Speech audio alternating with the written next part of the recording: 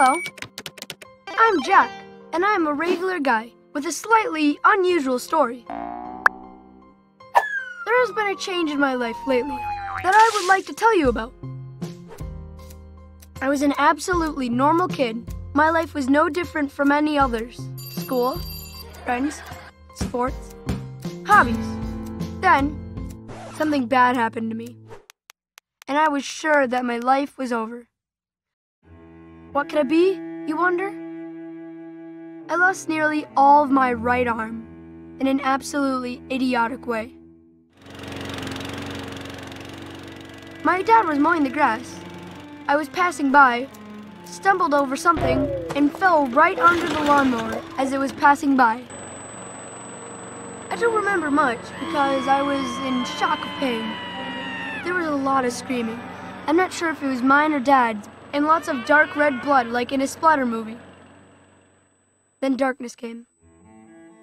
I woke up in the hospital, still in lots of pain, but this time it was bearable. I saw my parents sitting by my side, Mom crying, and Dad pale as hell. That is when I found out that my arm had literally been shredded, and the doctors didn't manage to save it. I didn't realize at the time what it brought to me, and was just glad to be alive. The understanding came a bit later. As they kept me in the hospital, I understood that I could literally do nothing. As I am a right-hander, and as I was very weak, I didn't manage to coordinate with my left hand. But soon I got a rehab doc. She said it was normal, and that I would soon adapt, especially if I followed the adaptation program. She also said that after some time, I would get a prosthetic arm that would make me look normal. I started to train at the hospital and continued at home. Of course, I was away from school for some time, and obviously I had to forget about sports and guitar playing I like so much.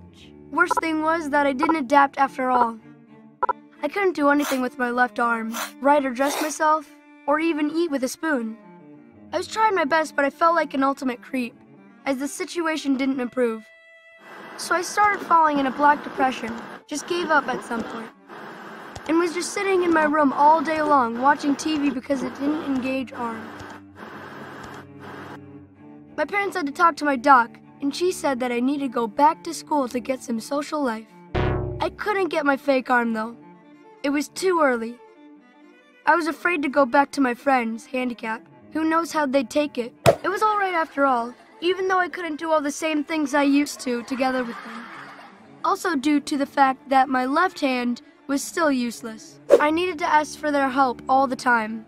This was pathetic. Even worse was the fact that during my absence, a new girl came to school that I really liked when I saw her. I tried to get out from my shell and ask her out once. If I had been healthy, I maybe could have chances. But now she just looked at me with sympathy, grinned and answered, "You know, Jack, I think it's not the case." Well, you understand. And just left me standing there like a complete idiot.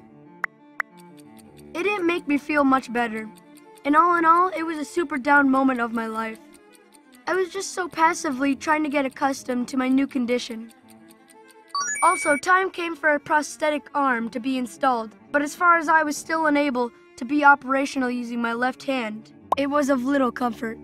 I was reading about those bionic arms that naturally substitute a missing arm with all of its movements. One of these would be a perfect solution in my case, but my family isn't very rich, and if I tried very hard, I would be able to buy it in many years. So this was just a dream, and I put it off. I will have to adapt to what I have now. At least I'm alive, I repeated. A couple of days before I was supposed to order my fake arm, I came home from school and found a surprise party for me, with all my relatives, friends, and even neighbors. I didn't understand a thing. My B-day was in 4 months. When they explained to me, I just sat down astonished and couldn't say a word.